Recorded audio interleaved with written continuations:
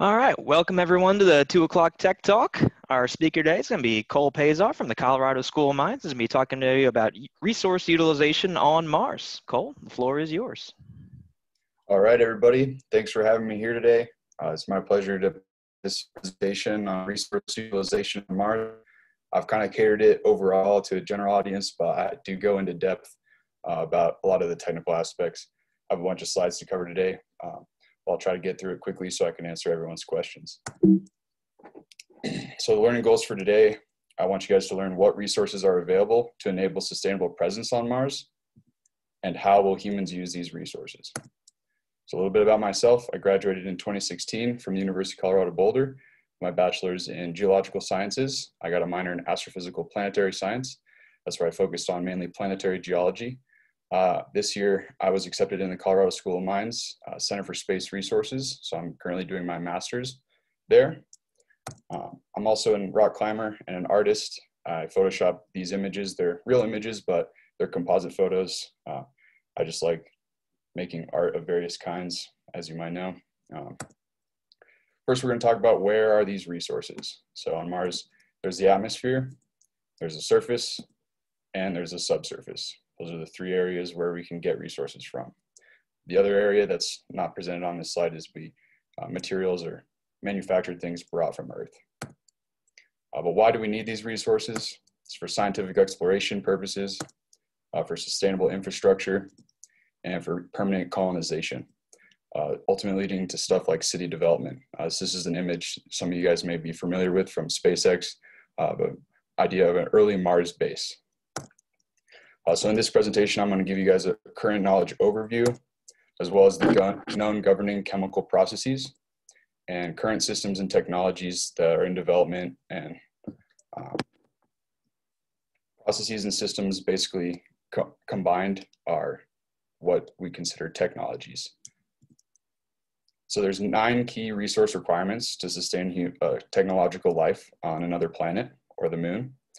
That's air, water, power, food, fuel or propellant, plastics, metals, glass, and shelter. So resources in general could be material resources, or they could be non-material resources, such as lava tubes. They're also considered a resource. What is ISRU? It's a term you guys may have heard a lot in the past couple of days if you've been listening to any of these other talks, but it's an abbreviation for in situ resource utilization. Sometimes people call it in-space resource utilization, but what this means is living off the land, using the resources that are there to enable sustainable presence.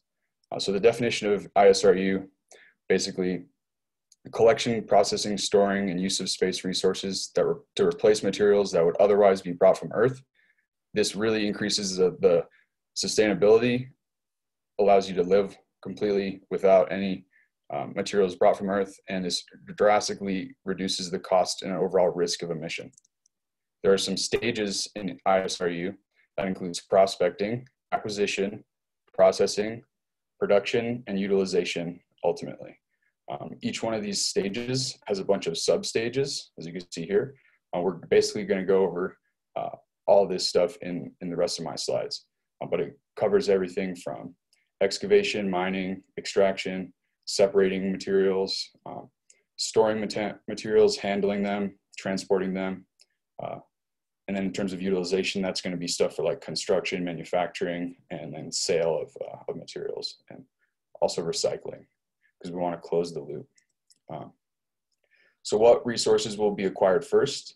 Well, this depends on the extractability, which is the difficulty of getting those resources, the economics, if it's going to make any economic sense or if it's economically feasible, and the power requirements. So from this sequence slide here that I made, basically volatiles are the thing that's first sought after. That includes water ice, hydroxides to turn into water ice, carbon dioxide in the atmosphere of Mars, and trace volatiles. Then you go after the bulk regolith and soils. In the bulk regolith, that does sometimes include water ice, silicates, phyllosilicates, aluminosilicates. Those are just other minerals and clay minerals that are really useful for construction, as well as for processing the water that's locked up in their mineral structure. And then eventually metals. Metals take the most energy for extraction and processing. Therefore, they're considered at a high difficulty of extractability. Before infrastructure is in place, it would cost a lot of money to extract metals. Before we talk about all the different resources, we're going to first premise this with power, because power is needed first for all the subsequent activities and technologies. Without it, we would perish. So we can talk about first solar power. So solar power on Mars, Mars receives 590 watts per meter squared at the top of the atmosphere, compared to Earth, which is 1360. So if you brought a standard 325 watt residential solar panel to Mars, that would be around 140 watts. So it's not the same amount of available sunlight. Ultimately on Mars, it'd be a combination between solar and nuclear power. These are the two most obvious and easy sources for power generation on Mars. Some examples of nuclear power reactors are the kilopower fission reactors, currently being worked on by NASA. Liquid fluoride thorium reactors, which uses molten salt, has been proposed in the past, and RTGs, which basically is a thermoelectric generator that is what, for example, the Curiosity rover currently uses. For a really large amount of humans, like greater than 3,000 people, nuclear is what makes a lot more sense in terms of the scale, because you need an extremely massive solar array to support that kind of infrastructure. It's also really difficult to install such a massive solar array if you've done any solar installs yourself. It's also really unclear whether or not certain radioactive elements will be easy to locate and extract for use in nuclear reactors on Mars. We do know that they do exist, particularly thorium.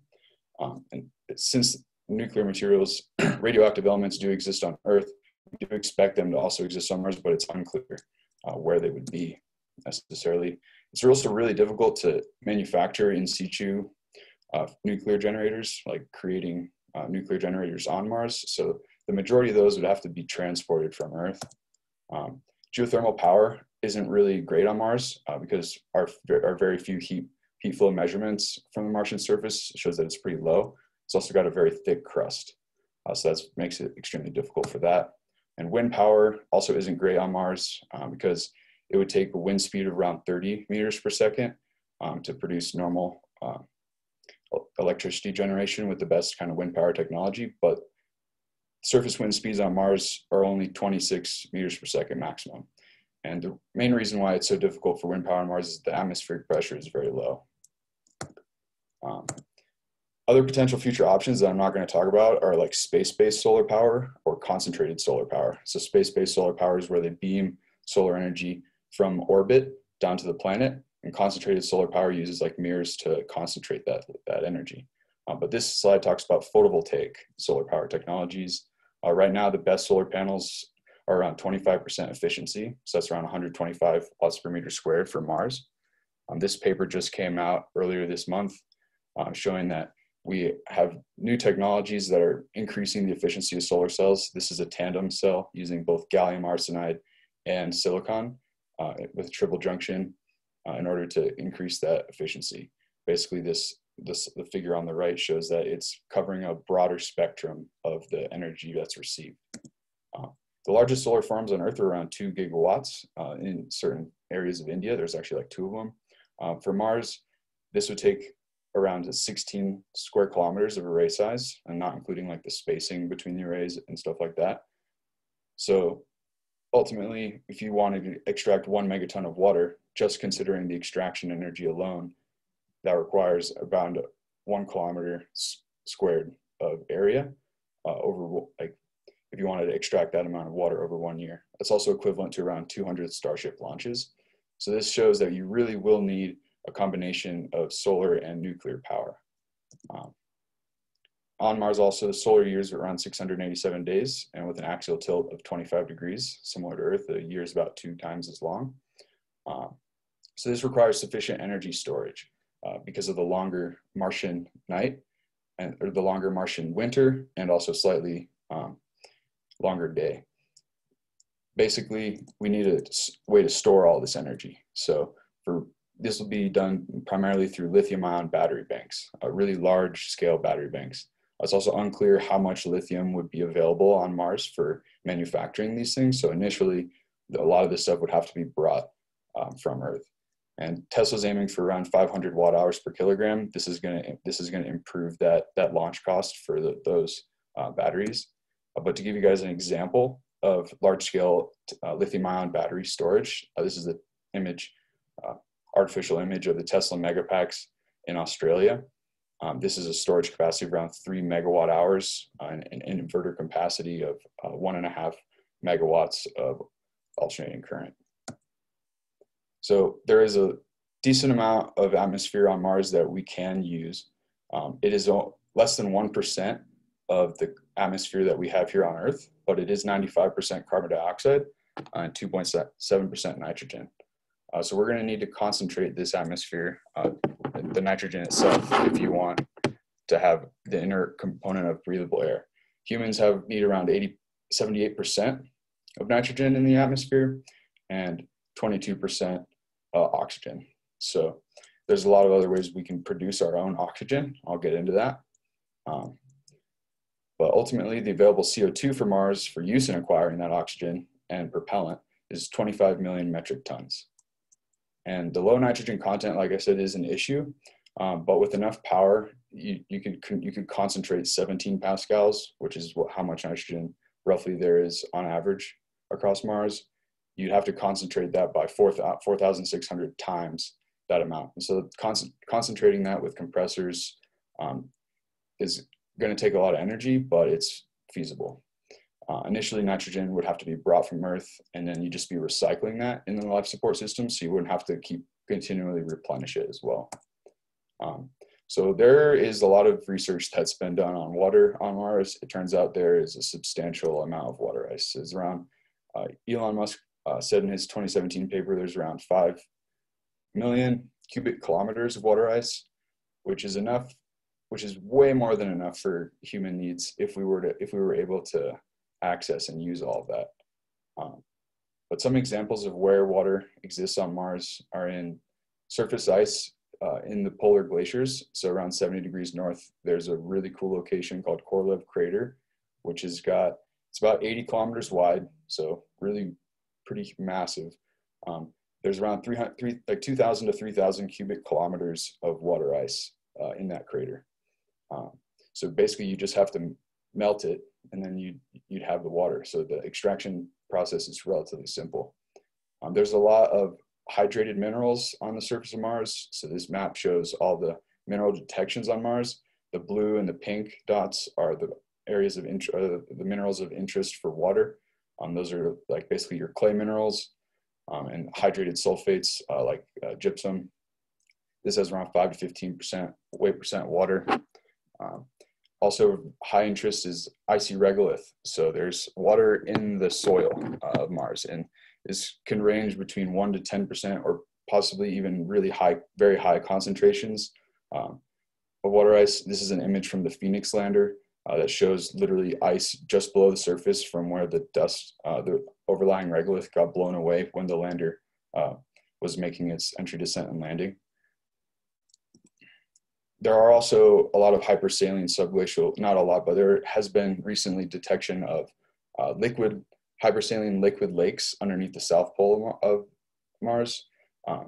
It's around 1 mile deep, and this is potentially a resource that could be extracted, but in the polar regions of Mars, it's an extremely harsh environment, not that conductive to humans. So we do primarily focus on things such as the subsurface glacial ice, like in low bait debris aprons, and ice in the regolith. So this map is a ice consistency map that's compiled integrated from 5 different data sets by Dan Putzig and his team. They call themselves the swim team.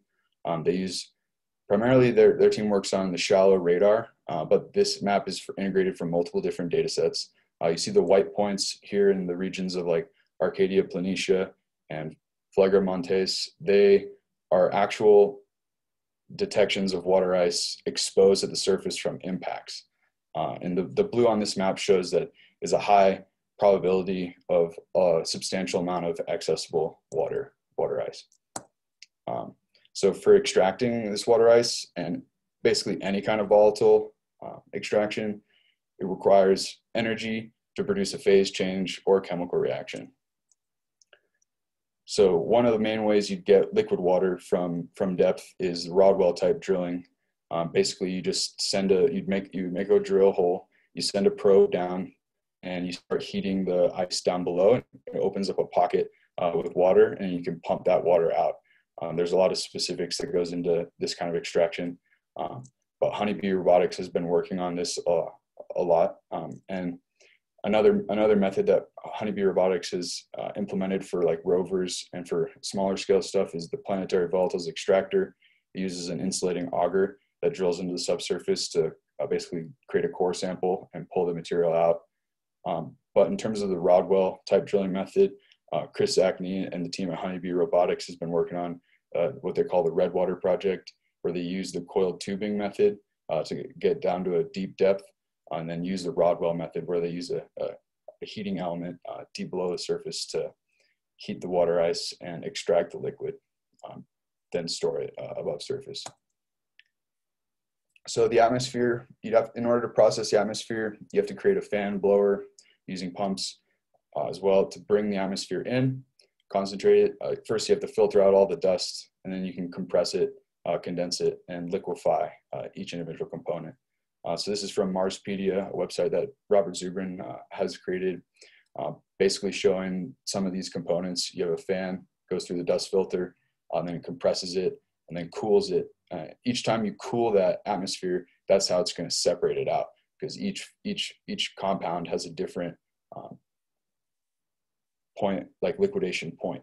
And so first thing that would condense out is water, followed by CO2, and then you'd be left with nitrogen, argon, and oxygen, which those last three would be used for like the inert component of breathable air. And the amount of oxygen is very, very minimal. So there's other ways we're going to be able to produce that. Current atmospheric processing technology that's been in development is the Marco Polo from NASA at the Kennedy Space Center. They've been working on that. And so there are 6 governing chemical reactions to produce water, oxygen, and propellant on Mars. So this is really important. So water electrolysis, Sabatier reaction, the reverse water gas shift, which is originally shown as a viable means by Robert Zubrin. Solid oxide electrolytic cells, like the MOXIE mission that's currently getting sent to Mars, the Bodard reaction, and the Fischer-Tropsch reaction. The next slide is going to show the technologies for these first 4, and then the slide after that, I'm going to show an integrated example of all these processes.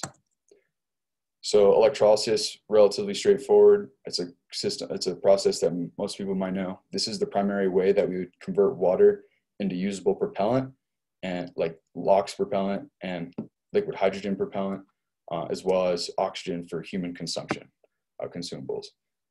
This is an example. The second photo here is an example of the reverse water gas shift reactor that's currently in development by NASA Kennedy Space Center. This photo on the top shows a Sabatier reactor example. This component gets integrated into the rest of the system. And the bottom right shows what the solid oxide electrolysis cell process looks like for MOXIE. That's currently the 1% scale model that's on its way to Mars. It uses a zirconia catalyst in the cell, and its primary purpose is to show that we can produce oxygen using energy to create or from CO2 in the Martian atmosphere. So putting all of these governing chemical processes together, on the left, we see the available resources on Mars. So that's water in the surface and in the subsurface, and 96% atmosphere on Mars and 2% nitrogen. So that's what we're working with. So then going to the right, we end up with usable end products. So that's liquid oxygen for propellant or oxygen for consumption, liquid methane, which is the primary fuel that's going to be used on Mars, and hydrogen and water, which is very useful for everything from human consumption to radiation shielding to growing plants and everything. And then the syngas reaction, this produces plastics as well. So basically with electrolysis, you produce hydrogen and oxygen. That hydrogen from that, instead of producing it into liquid hydrogen for propellant, it would be used as an input to the Sabatier reaction, or as an input to the reverse water gas shift reaction, or as an input for producing plastics in the Fischer-Tropsch reaction. So the syngas reaction is also known as a Fischer-Tropsch reaction. And then for solid oxide electrolysis, one of the unuseful byproducts of that is you just get reacted graphite. And so you can combine that graphite with CO2 in the Bodard reaction to create carbon monoxide as well. So all the 3 carbon monoxide reactants or products that you get from the reverse water gas shift, solid oxide electrolysis, those are then inputs to produce plastics when you combine that with hydrogen. So ultimately, some of the requirements that humans need on Mars could be considered for 4 people. For a 500, 600 day long mission is around 70 tons of water minimum. And using Korolev crater as an example, the slide that I was showing earlier, that's enough water for around 1 million people for 20,000 years. So in areas where there's a substantial amount of easily accessible water ice, it doesn't seem like water is going to be the biggest issue.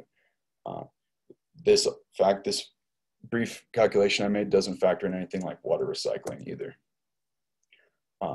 So in terms of resource availability of regolith, it's literally all over the surface. Regolith is defined as like the bulk unconsolidated material at the surface. You can literally grab a shovel and be faster than some of the robots.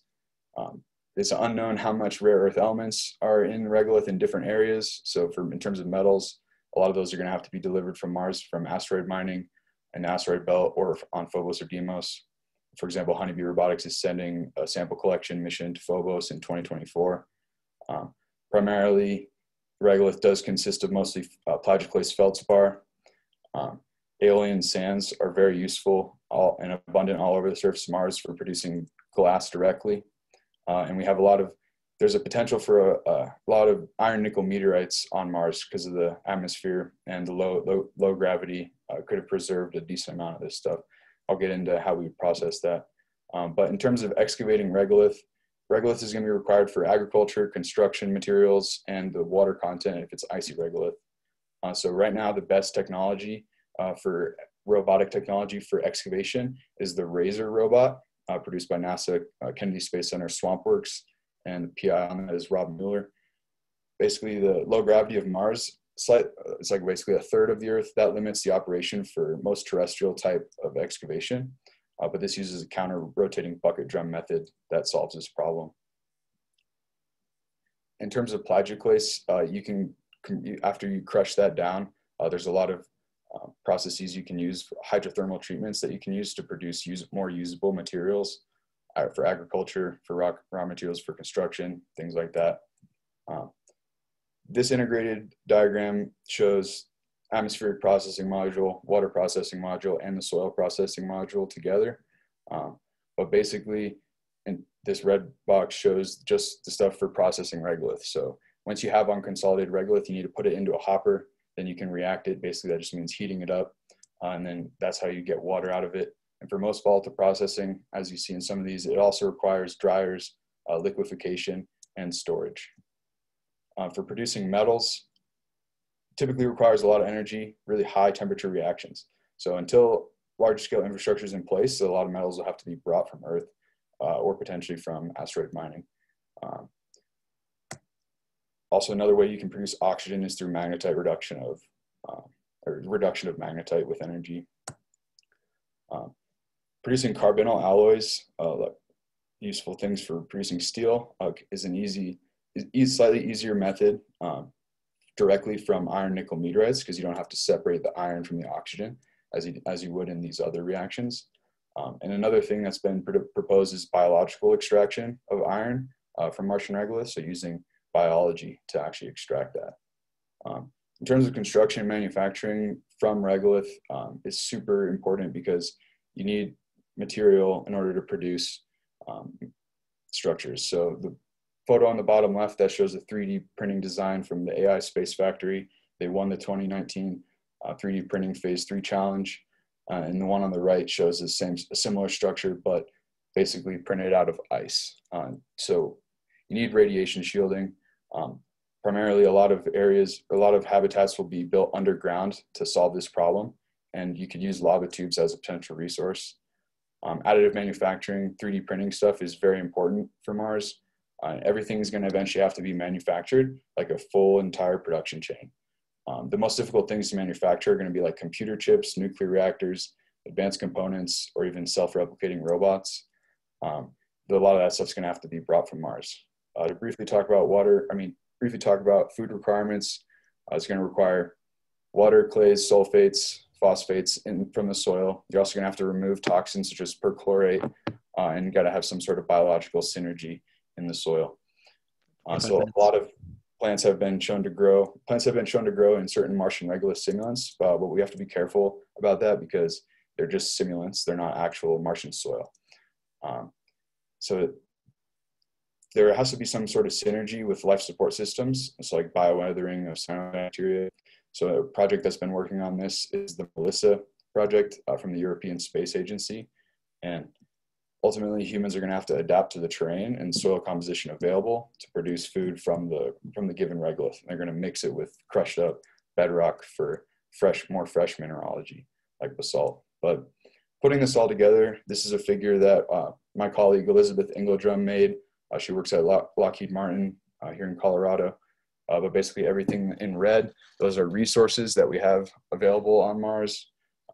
Ultimately, combination between nuclear and solar power for our energy source, various types of ISRU processing, so atmosphere, soil, 3D printing, all being used by a human colonist, and there has to be some sort of recycling of materials, and this figure kind of just puts everything together, but I am running slightly low on time. I want to get everyone's questions. So in conclusion, ISRU is really required for any sort of sustainable presence at any scale on Mars. Turns out that nearly all necessary resources are available to enable a human presence, and ultimately propellant production on Mars, manufacturing on Mars drastically reduces launch costs and ultimately reliance on Earth. So same thing goes for propellant production in the lunar orbit, in the cislunar space, orbital refueling, all that's going to really drastically reduce launch costs. So substantial work is still needed in the areas of integrated systems development. So that's integrating all these technologies together, proving that these technologies will work. NASA's technology readiness level scale is really important for this. And there needs to be a lot of work done for growing food and providing that that's actually possible. In terms of economics, SpaceX is aiming for a delivery cost of less than 100,000 US dollars per pound to Mars. And that's from Elon Musk's 2017 paper. And they're always important to consider the ethics and legal considerations of this. So I draw it to your attention, the Outer Space Treaty, which says that space exploration is for the benefit of all of mankind. So I'd like to end with a quote from Carl Sagan. "If we survive, our time will be famous for two reasons: that at this dangerous moment of technological adolescence, we managed to avoid self-destruction, and because this is the epoch in which we began our journey to the stars." And thanks everybody for your attention, and I'm gonna answer all your questions now. Could we use nuclear energy to compensate the lack of sunlight? Yes. Ideally, it would be like a combination of the two, to answer your question, Victor, and you need a lot of battery storage. A lack of sunlight is also potentially caused by dust on solar arrays, and so that's a big problem as well. Just to give everyone a heads up, the next sessions will be starting in just a minute here, but Cole, feel free to hang out and continue answering questions if you like. Of course. Have we considered using flow batteries, particularly organic aqueous flow batteries, which might be easier to make with ISRU? Yeah, that's a really good idea. Different types of batteries are definitely important. I just was kind of talking about lithium ion because it's a technology that already exists and has been shown to work on large-scale battery banks. Yes, and generally speaking, do you feel perchlorates will be a major issue, or will the remediation be pretty straightforward? Perchlorates are definitely a big issue. They showed in some Martian regolith simulants the addition of a small amount of perchlorate rendered the soil useless for the plants to grow in. But I think the remediation process is actually straightforward. I don't understand the full geochemistry of it, but it does definitely involve taking those salts out by like changing the pH. Will Martian glass be a significant product? Probably not. It's likely that it's going to be needed at some scale, and you can imagine you need glass for, like, thick glass for windows. When you need glass for producing, like, beakers for chemistry, for example. It's probably not that significant of a product. Metals are way more important. Has any estimate, high, low range, been made for the volume of regolith that needs to be mined? Yes, you can totally contact me for those kind of estimates. I can show you, like, how you would go about doing that. And for different purposes, it would be different amounts of mass. So if you wanted a certain amount of water, you'd have to assume the weight percent of water in the soil, and then you could calculate the volume of regolith and the mass of regolith. Are there any numbers of availability of phosphates in the Martian regolith? Yes, just from data from the Curiosity rovers. It also varies at each site. It's difficult to get a solid answer for this. Percent, it completely varies across the surface in different locations.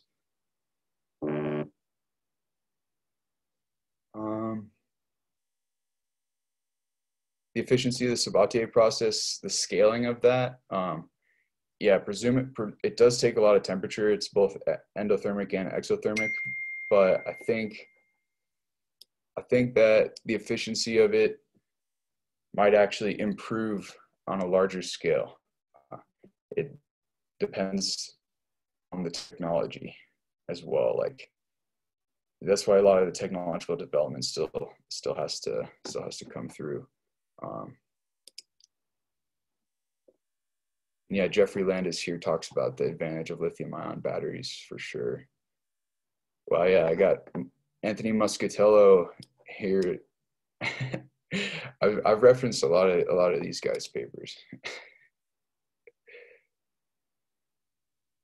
Yeah, fuel cells potentially, but the time frame, like, to answer your question, Tommy, the time frame for fuel cells isn't the best. It's less. It's like on the order of days instead of years. Yeah, thanks everybody for your support. This has been awesome. I'd love to answer any more questions. If I missed your question in the chat window, please repost it. So Tamishan Lathro, I just posted my Minds email in the chat window. You're welcome to email me questions.